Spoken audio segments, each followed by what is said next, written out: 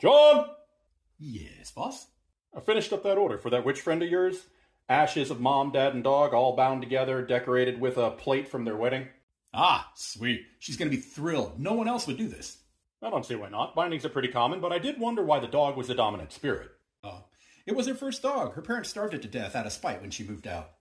Even if her parents did starve that dog to death, why would she gift them an eternity in binding together? They didn't die married. They hate each other.